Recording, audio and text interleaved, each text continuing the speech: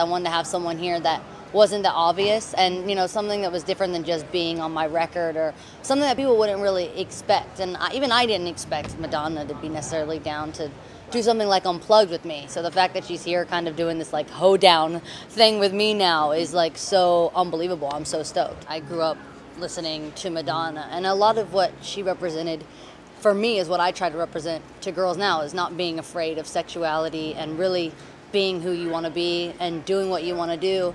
And that's what Don't Tell Me is about. Don't Tell Me is basically the same message of what I'm telling my fans of We Can't Stop. I feel like We Can't Stop is kind of the 2013 version of Don't Tell Me. And so that was kind of the first song that came into my mind, and it was awesome that she was, you know, so down with that and understood kind of why that was important for a lot of, especially a lot of our fans who are young and trying to figure out their freedom, whether it doesn't matter, you know, whether you're gay, straight, whatever, everyone's trying to figure out what their freedom is. And so it's talking and not being afraid to talk to every different type of human being and make them know that it's cool to be who you are. And so I really wanted her here just because I wanted that energy. So I'm glad I can, you know, be on stage with someone that isn't afraid of me or what I'm going to do. She's so about it and about making a statement. That's what being a real entertainer